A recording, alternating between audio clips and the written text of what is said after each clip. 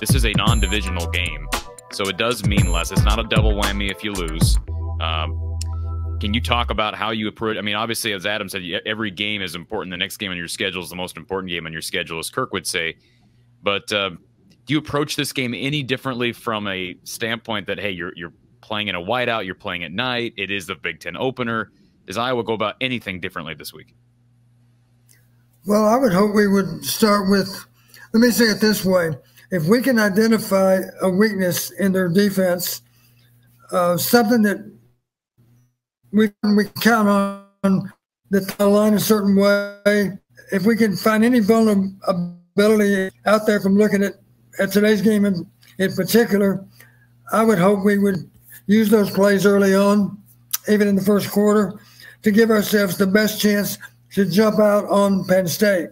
If there's a play that fits that bill, there may not be, but we've got to turn over rocks left and right to try to find something, some vulnerability that nobody's exploited yet. You might suggest, Corey, that how often do you actually find that? If you look long enough, you find it against just about anyone, but you got to look really long and hard to find it.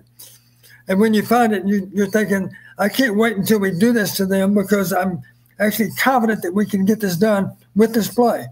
And it is gratifying when you run a play like that, and sure as hell it's there.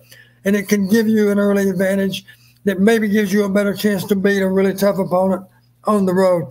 If we can do anything to discourage the crowd, then that's a big step in winning the game, to be able to get off to a good start and take the crowd out of the game as best we can.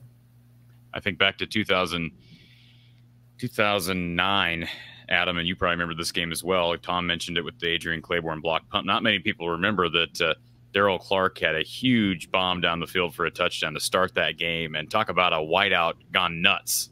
And Iowa managed to find a way to win that game on the road, Don, despite the whiteout, despite the early fireworks, but that's typically not a recipe for disaster, or it typically is a recipe for disaster on the road in those circumstances. Iowa did start out slow today, so that will be something to clean up for next week, Adam. Yeah, I think some of the wildest games I've seen in the last 5 years or so have been Iowa versus Penn State with the last second, fourth down pass that they completed on us.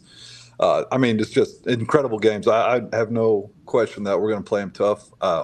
You know, if I was betting on them, I probably wouldn't bet the money line on the Hawks, but I think it's a game that we're always in. Sam says, how will we fare running the ball if KJ and Jazz are out? Don, how would you evaluate Iowa's chances of running the ball if the running back core is LaShawn Williams, Kamari Moulton, Terrell Washington Jr.? I realize it's a lot of pressure to put on a couple of freshmen, but based on what I saw today, I think they're going to represent just fine. I would expect LaShawn to get the majority of the snaps just simply because he's played in some big games and the other guys have not. So in that regard, I would bet LaShawn would get the majority of the carries, and then the two freshmen would be available to sub here and there, and still give us with good production at running back. I think that's entirely possible. I was impressed with those two freshmen. And LaShawn's numbers, of course, 12 for 145 yards. So that's a good sign. Bo in the chat says he believes Penn State could be vulnerable still with a young quarterback, young running back, under the lights.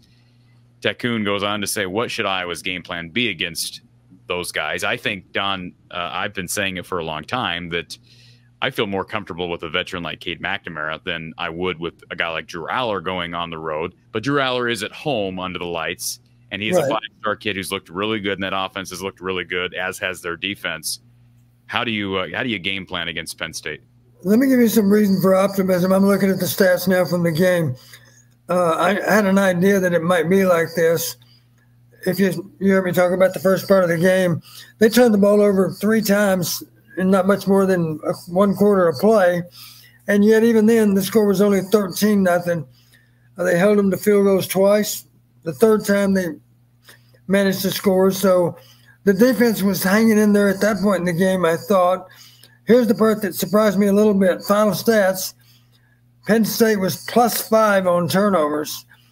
If you're +5 on turnovers, you're going to win the game every time. Right. I don't know. I can't remember a time when somebody was +5 on turnovers and lost the game. And 4 of those were interceptions thrown by Luke Altmaier. Correct. So that's encouraging. They were +5, and yet when you look at total offense, Penn State had 383 on 77 snaps. Illinois had 354 on 73 snaps. So despite turning the ball over, they did move it.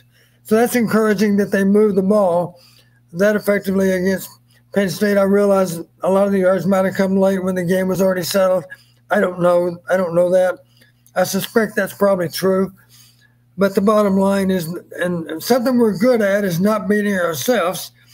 It all starts against Penn State. We better not turn it over, because they're not likely to turn it over much at all either. And any kind of edge on turnovers, of course, greatly with chances of winning the game. So we know we have a chance of winning the punting game. I find it hard to believe that their kicker is any better than ours. That's for sure. We like Cooper returning punts, so we got a lot of streaks to talk about. And our defense, of course, is historically not going to give up many big plays. So inexperienced quarterback going against a veteran defense in so many ways, playing at their place, but there's still a lot of pressure on them. And let's face it, if we get off to a good start, then the pressure does mount, because the crowd's irritated that the game's not playing out as it was supposed to. And maybe the fans are a little bit disgruntled. And that quarterback really hadn't experienced much of that yet. Right. So let's make him uncomfortable by getting off to a good start. If we can win on turnovers, get off to a good start, not have to play from behind, because I don't have great confidence in our ability to come from behind. But if we can start fast and maintain that and be hanging around until the fourth quarter, then at that point the pressure's really on Penn State. After all, they're the ones that are supposed to be able to defend their home field. Without having watched the game, and I'll go back and watch the game before I come out with my official preview this week, Don, looking at the box score, the stat sheet alone, a couple maybe things that Iowa can take advantage of. Penn State was mediocre on third down. I mean, they were 7 of 18. They were okay, not great. They only threw the ball 5.9 yards per pass attempt. Right. That's not great, right, Don? I mean, they ran for 164 yards, had 7 penalties. You're right about the turnovers thing. That was the difference in the game. You can't 5 turnovers, and they only lost by 17. 5, being -5 on turnovers, Don, might in a typical game result in losing by 30. Correct. They only lost by 17. Now they were on the road, or excuse me, Illinois was at home, lost by 17. And Iowa, of course, will be going to Happy Valley. But I'm with you. Play clean, avoid turnovers. Cade cannot, those 2 passes that he got picked today, those are things he's got to clean up. If you're Kamari Moulton, I know he's a true freshman. You can't be fumbling on the goal line. I know you can't play a perfect game, but those are things that you got to be looking at and cleaning up. Very true. Let's begin by not beating ourselves. Something we're good at.